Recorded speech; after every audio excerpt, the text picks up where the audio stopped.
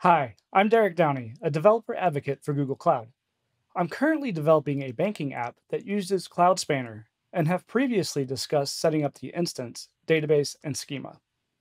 In this final video, I'm going to highlight the two methods my banking app can use to modify data in Spanner: DML statements and Spanner mutations.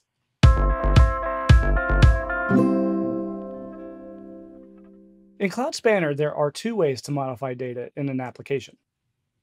The first is data manipulation language, or DML. The second method is to use Spanner mutations. Both DML and mutations are executed within an ACID transaction, so changes commit or roll back as an atomic unit. But which one should I use? Let's take a look at each implementation. Users of other SQL-based systems will be familiar with DML statements. These are insert, update, and delete statements. Because of this familiarity, using DML provides an easy transition for making changes to Spanner data. DML is further broken into standard DML and partitioned DML. At a high level, standard DML is great for single statements, while partitioned DML is a special implementation for bulk data changes. DML statements allow you to read your writes, so if you make a change to data, those changes are available to later statements within the same transaction. And finally, any constraints defined on the schema are checked after each statement within a transaction to ensure data integrity for later statements in that transaction. Mutations are a sequence of inserts, updates, or deletes that make changes to specific rows or tables in a database without using the SQL layer.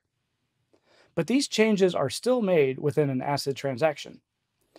Changes made by mutations are applied in the order they are specified. These changes are buffered in the client locally, then sent to Spanner to be applied when the transaction is finished. Because of this, mutations do not support read after write within the same transaction, and constraints are checked at commit time rather than after each mutation. So using DML or mutations depends on the use case. Here are some guidelines. DML statements are great for typical OLTP workload usage and have the benefit of familiarity for anyone comfortable with SQL. For large change operations, either use mutations or partition DML. If you need to read changes from within the same transaction or want constraints to be checked after each statement, then use DML. If you want the ability to upsert, you will need to use mutations.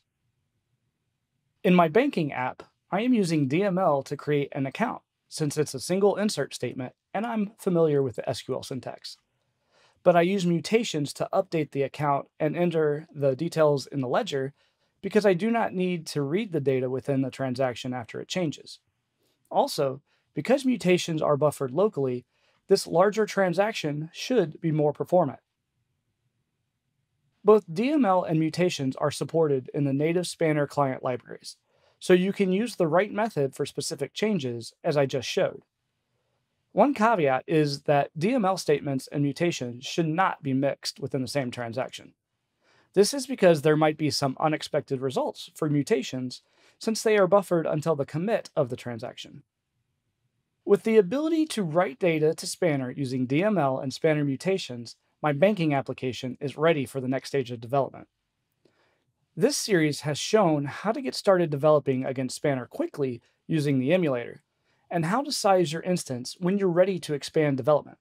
I discussed different options to control database behavior for performance, availability, and security in the third video. And in the fourth video, I went over the basics for designing a schema to avoid hotspots and perform efficient lookups taking into account how Spanner splits data to achieve great scalability. Thank you for following along in this journey to get my banking application working on Cloud Spanner. Let me know in the comments if there are other Spanner topics you'd like more information on. Otherwise, what are you waiting for? Get working on your own application for Cloud Spanner today.